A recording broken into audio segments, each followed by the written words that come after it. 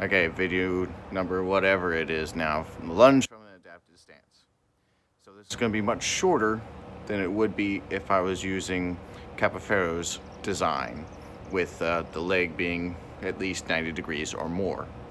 This is all based off of body mechanics. There's nothing wrong with it, and honestly, in a real fight, I hardly use a Capaferro lunge unless it's an intimidation tactic or I think I got it. So here we go.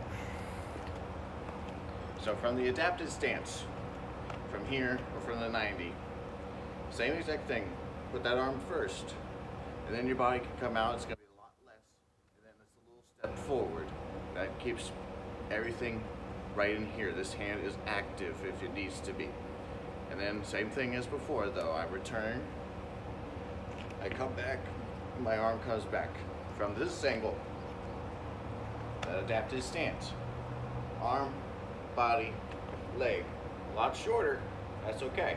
We're still bending from the hips. And then I just return, and then the arm comes back. There's you. So that's the adapted stance lunge, or kind of like your sparring lunge or tournament lunge. So same exact mechanics, just the body is restricted based off of the ligaments and muscles and the bone structure.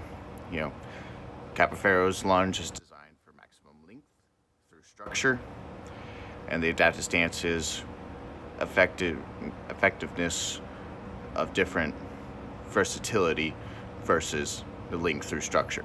So there you go.